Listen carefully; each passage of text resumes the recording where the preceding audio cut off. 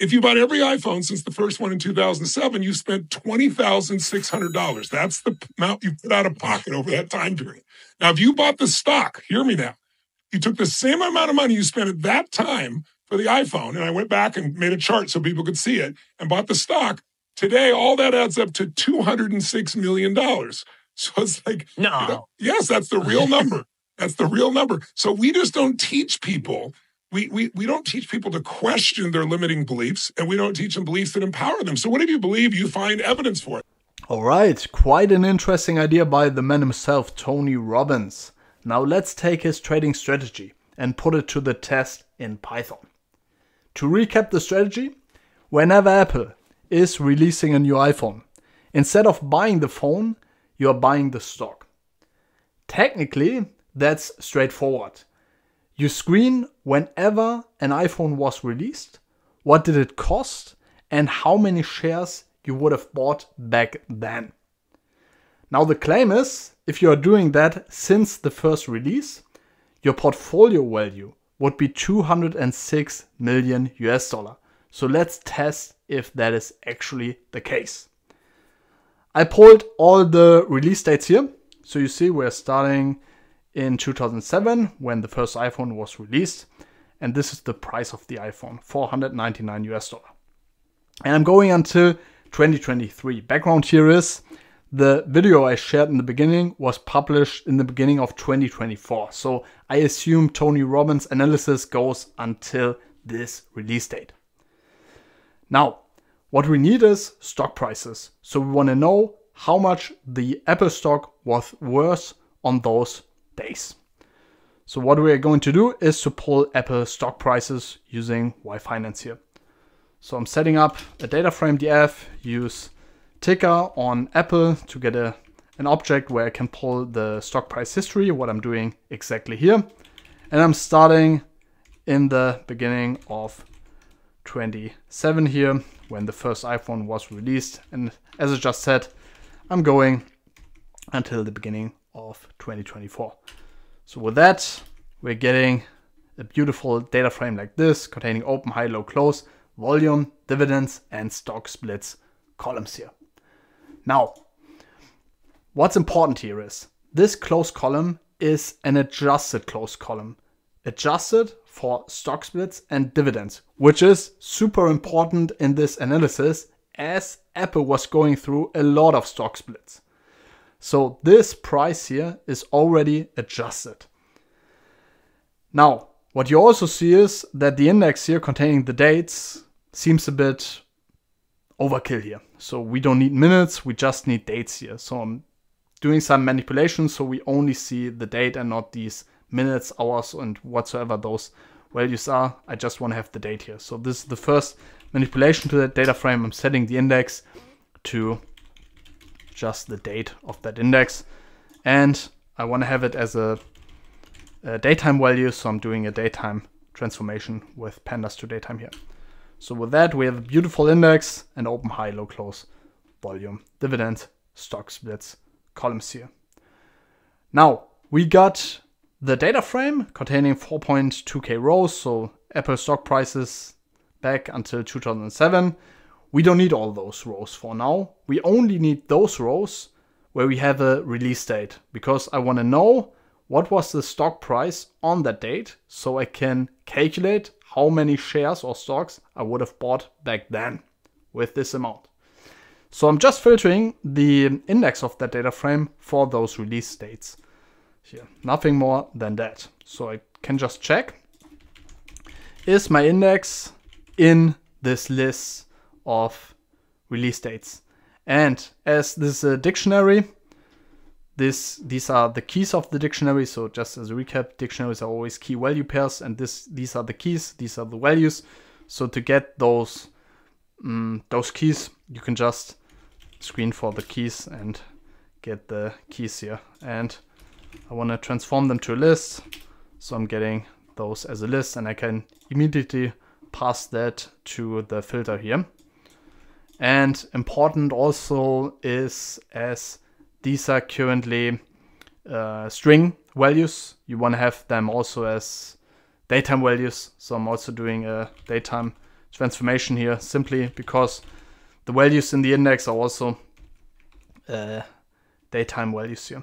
So with that, you get a Boolean array, and you can apply that on the data frame, and with that you only get those rows where you have a release date. So this is super nice already. So you have the first release date, you have the price on that release date, and now the only thing you have to also add here, so let's actually store that somewhere. So I'm just doing a quick copy of the data frame to avoid unnecessary and super annoying error messages.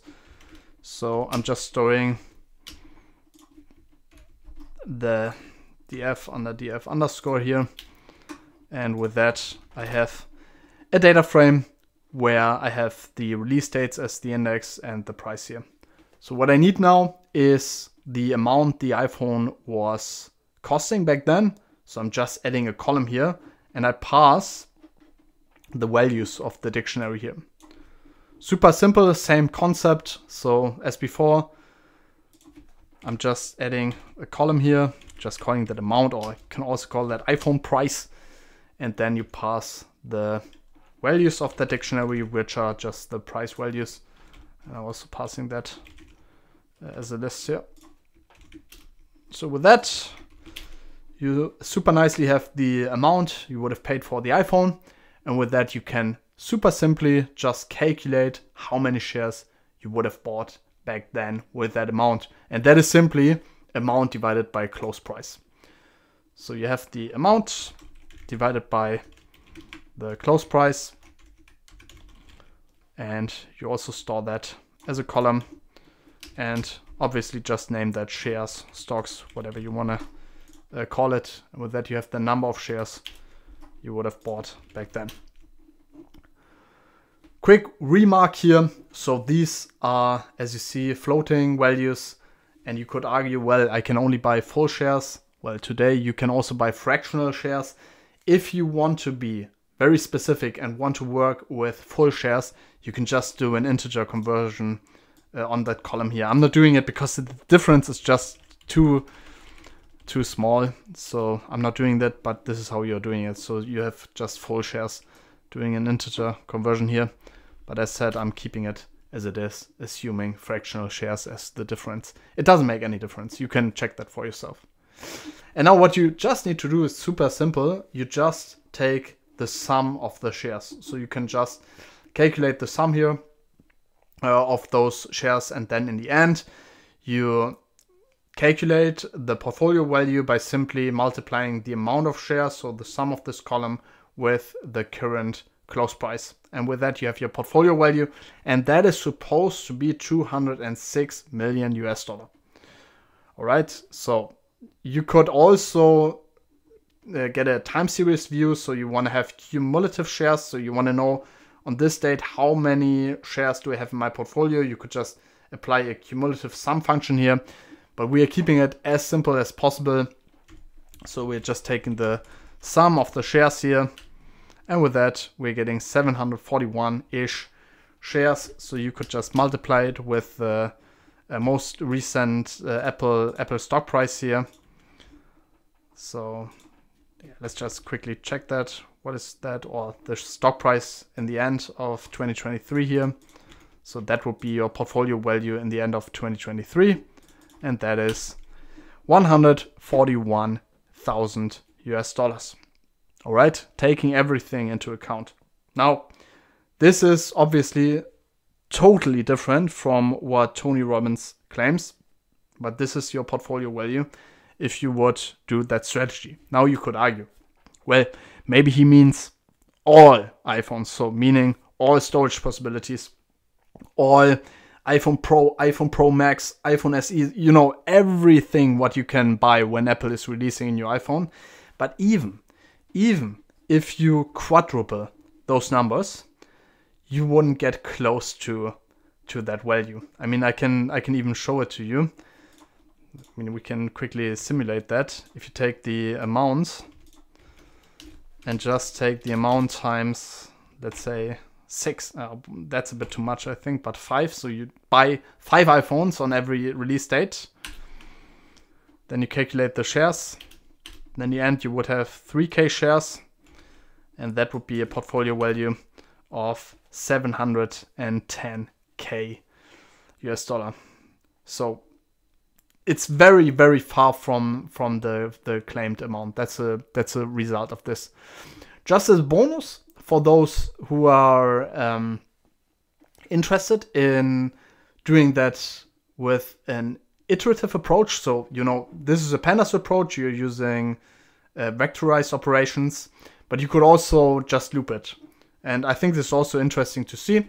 So I'm covering it quickly here. So if you want to calculate it with a loop or an iterative approach, I would probably just set up a function, get price, pass the data frame and the date, and then just get a price for a given date.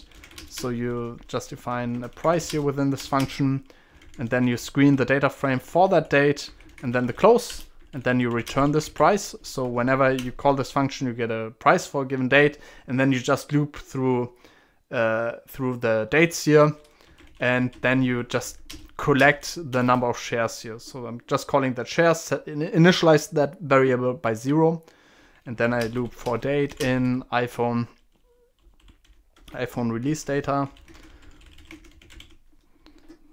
So with that, just that you know, you would get the dates here if you do it like this, looping over a dictionary.